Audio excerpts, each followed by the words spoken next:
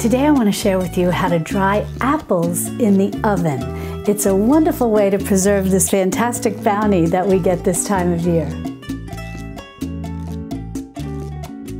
Hi sweet friends, I'm Mary and welcome to Mary's Nest, where I teach traditional cooking skills for making nutrient-dense foods like bone broth and ferments, sourdough, and more. And if you enjoy learning about those things, consider subscribing to my channel. And don't forget to click on the little notification bell below. That'll let you know every time I upload a new video. Right now, our markets are filled with a wonderful selection of apples.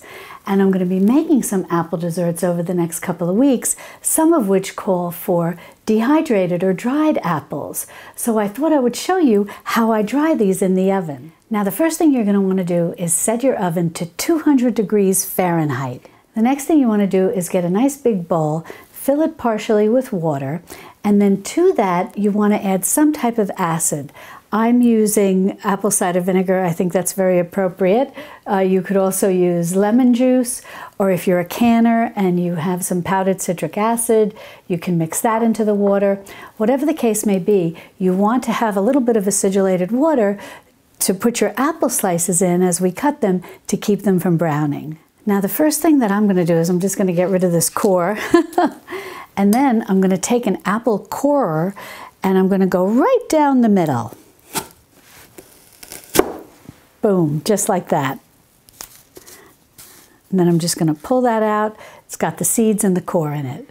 Now what I like to do is just remove the seeds, and then I'm going to save these cores and I'm going to use those to make apple cider vinegar, raw apple cider vinegar. And you can make it homemade. And if you've not done that before, it's a lot of fun and it's very easy. And I'll put a link in the iCards above where I have a video showing you how to do that. Now today I'm going to dry apple slices or apple rings because I like to put them on a string. I just think that looks so cute and festive. And so I'm just going to slice these about 1/4 of an inch thick. For some, I'm going to leave the skins on because that makes great snack and the skin is very nutritious and it's a little chewy, so some people like to remove the skins, but for some of them I like to leave the skins on. And speaking of chewy, the type of apple rings that I'm going to make will have some flexibility to them because these are pretty sweet apples. And the amount of sugar in the apple determines how dry you can get it, whether you're doing it in an oven like we're doing it today or whether you're doing it in a dehydrator. And you can also do this in a dehydrator. It's going to take a little longer. You're going to do it at a little lower temperature and it's going to take a little longer. But the sweeter, this is something that's good to know, the sweeter your apple, and because of the high sugar content, the more flexible it's going to be when it dries. Now, you can leave these in the oven a little longer or in the dehydrator a little longer to try to get them as firm or crisp as possible. But if you want to make apple chips, it's best to start with apples that have a low sugar content, like your Granny Smiths. These are very good for making apple chips. So for the first one, I'm going to leave the skin on, and then some of the others will peel, because the ones that I like to leave the skin on, as I said, for the ones that'll be snacks, and the ones that I'm going to peel, I'm going to use in a recipe later on that call for dried apples. So I'm just going to do this by hand, and I'm just going to try to cut these as thin as I can. As I said, about a quarter of an inch thin. If you can do them a little thinner than that, all the better. That's a little hard for me. But the thinner they are, the quicker they dry. And it's not perfect. It's not a perfect science. But this is about what you're looking for. And I'll overlay a close-up picture so you can see exactly what that looks like, but just about 1/4 of an inch, and that'll be perfect. Then as you slice these, just go ahead and put them in the acidulated water to soak. So I'll go ahead and I'll continue to slice these up and get them into the water. Now for the next one, I'll do the same thing, just remove the stem, and I'm going to take out the core, and then we'll peel this one, and I'll tell you what we can do with the skins. Now this one I'm going to peel. Now again, do not throw out these apple skins. You can add these to the bowl with the cores, and you can use these to make homemade apple cider vinegar. Or you can dehydrate these skins and turn them into a lovely flavored apple powder, and then you can use that in various recipes where you want to have some nice apple flavoring. You can sprinkle it on top of muffins. There's a lot you can do with it. You can also save these and add them when you make bone broth to get, or one of the mineral broths. And I'll link to those in the iCard where I show you how to make. I have a detailed playlist on how to make bone broth, all kinds of bone broth. And I also have a mineral broth. And adding apple strips or pear strips or even the cores add nutrition and flavor. So be sure to save all of these scraps, and you can use them in all sorts of recipes. Then again, now with the ones that, with the apple that's been peeled, we're just going to go ahead and do the same thing. I'm just going to try to do my best at cutting 1/4-inch slices, and then we'll drop them into the acidulated water. My bowl is getting pretty full, so what I'm going to do is show you the next step to prepare them to dry. So all you want to do is just take them, lay them out on a clean dish towel. I'm just in no particular order. I'm just going to do this quickly, and then we're going to put another dish towel on top and blot them. Now another way that you can do this is when you're slicing them, you can just toss them in lemon juice or in a little bit of the vinegar. You don't need to soak them in the water. However, I find this works a little better for slowing down the oxidation and retaining some of the nice lighter color when you go to dry them. So I've just got this second clean dish towel on top, and I'm just blotting them to get some of the acidulated water off of them. Then the next step is I take a baking sheet. Now I've got parchment paper underneath this rack. And if all you have is the baking sheet and a little bit of parchment paper or whatever type of lining you like to use for your baking sheet, that's fine. You can go ahead and put them right onto the baking sheet or onto a parchment-lined baking sheet. If you have one of these cooling racks that fits inside of your baking sheet, or if you have, some people have those stackable cooling racks. I don't have one of those, but those are great too. If you have one of those that can go into your oven, you can use that also. But whatever way you choose to do this, they will dry. And so we're just going to go ahead and just put them on right like this. Nothing fancy. And then we'll get ready to pop them in the oven. So I've got them all on my sheet here, and they'll be ready to go into the oven. 200 degrees Fahrenheit. We'll start checking them at 2 hours and see how they are.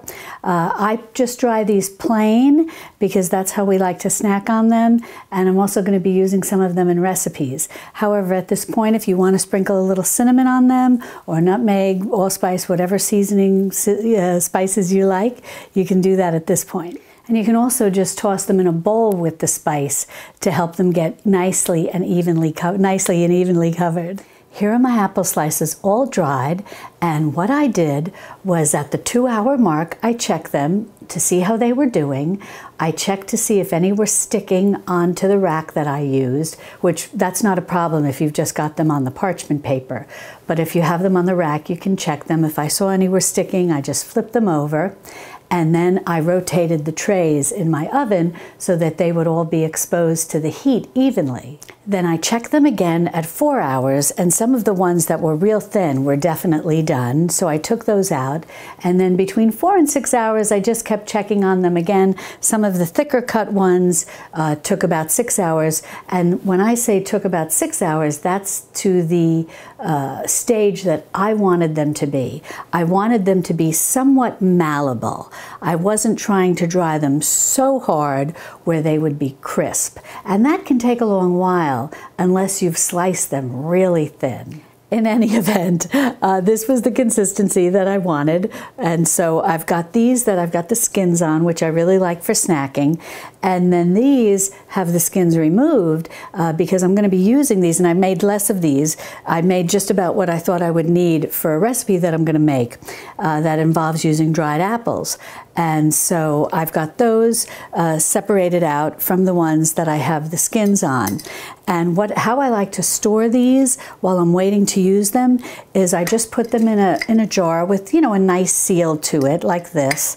And as you've probably seen me use in some other videos, I really like these oxygen absorbers, especially whenever you're working with food that you've dried in the oven or that you've dehydrated and you want it to maintain the level of dryness that you have, whether they're somewhat pliable like these or you make, it's especially important when you make the apple chips or any kind of chips, maybe vegetable chips, anything that you want to stay really crunchy. It's very important to use these oxygen absorbers, and I'll put a link below. They're very easy to find and they're very reasonable. They sell them on Amazon and in some of the big box stores, like in the camping sections.